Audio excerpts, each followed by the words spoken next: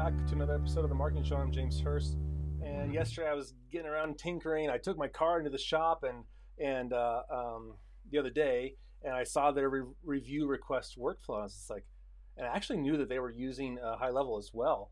And I was like, oh, I'm not doing my reviews that smart. I was like, I bet they're using trigger links.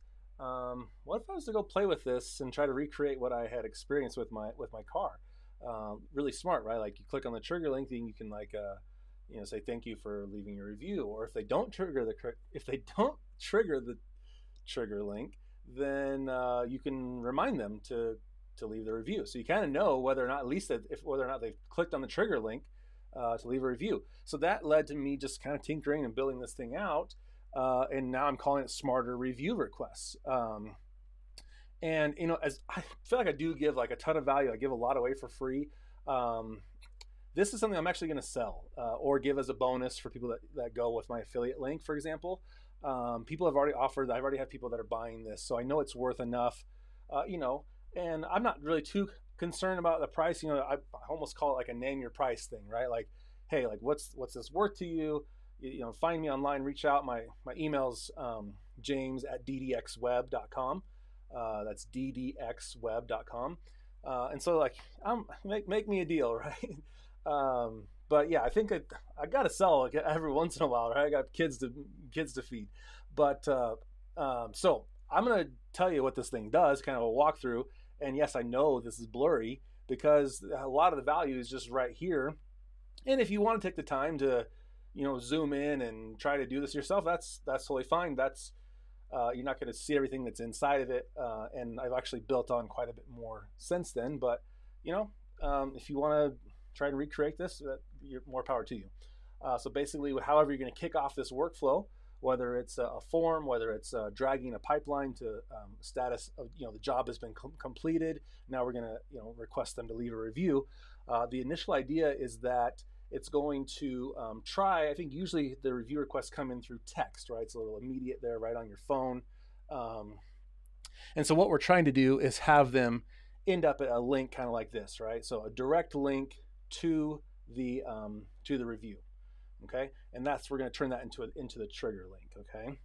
Now, what I wanted to do though is I know some of the numbers are landlines, and so I wanted to retry a couple times on the texting, but then if that didn't work, then switch gears and kind of go over to the emailing. So this tries 3 different times to get them by text, and then it kind of gives up on that, and then it goes in and tries 2 more times by email, and then it's kind of like, okay, we're done. I tried, let the owner know that you tried like 5 times and didn't happen, so leave it where it lays. So basically what this does, the first thing it says is, hey, how was your experience 1 to 5, okay? And if they respond 4 or 5, then it's like, hey, I'm glad to hear that, but would you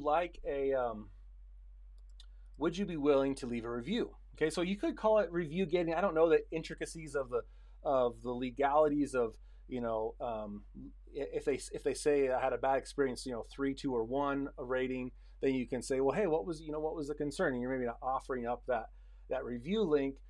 If you're worried about that, then definitely just give them you can still ask them what their star rating was, then just give them the opportunity to leave a review no matter what they said, okay?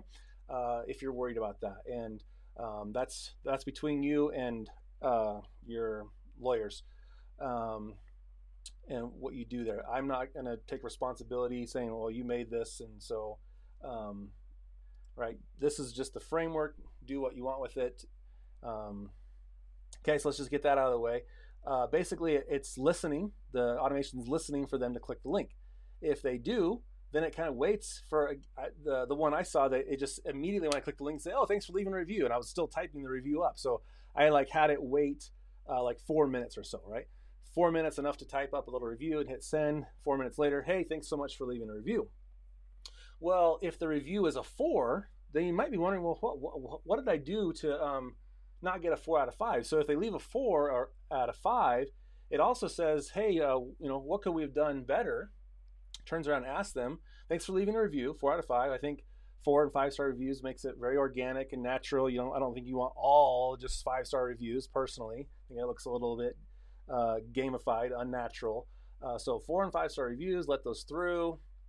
Let them all through if you want, but then it says, hey, where did we miss the mark on that? Then could you tell us? And so it takes the answer and it stuffs that in the notes of the contact. So we've got it stored there. It also alerts management, and it tells them, hey, thank you for your feedback. We've alerted management with your feedback. Okay.